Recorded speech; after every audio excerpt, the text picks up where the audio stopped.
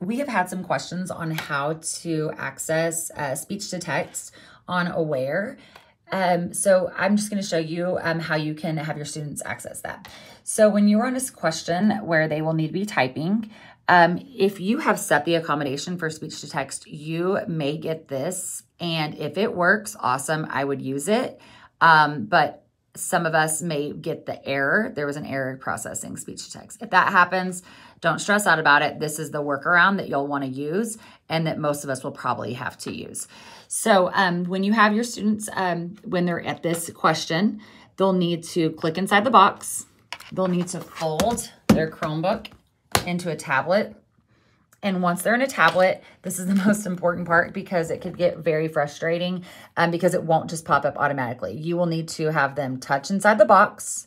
And then now you're able to see your keyboard. This is what you want them to have.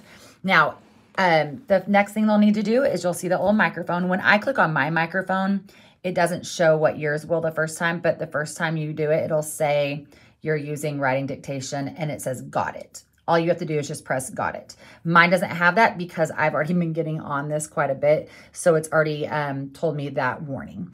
So right here, I have it clicked ready to go. When I click the microphone, it is going to begin recording. It catches your voice pretty well, and it does actually let you say period, question mark, exclamation mark. So if they need to have any punctuation, which they need to, of course, you can let them know that they can say that. But I want you to see how that looks because the students need to be aware that they actually, when they say period, that it puts the period and doesn't write the word period. So once they hit the mic, mine, once again, you're going to see it just starts to catch it. The first time you use this, you'll have to press got it, and then you'll have to press this blue button to get it going. You can see that I'm pretty far away from the Chromebook, and it's catching every word I'm saying. Now, if you watch right here, I'm going to use punctuation, and you can see how it pops up. Period.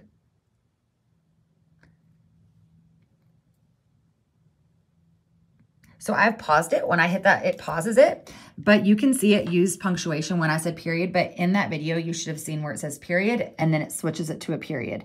So just have your students really pay attention to what it's doing as you're speaking, because it will actually let you do your punctuation. In order for the students, if you tell them to do a few sentences at a time, or however you have your students speaking, that's how they're going to pause it, is hitting that blue button. If they need to make any changes, this is where they need to go. So they go to their little keyboard, and now they're able to click and then backspace. Oh, that wasn't spelled correctly, or I didn't mean to say or for me, say like a lot. And they can change it. And then you just need to let them know to go back to the end.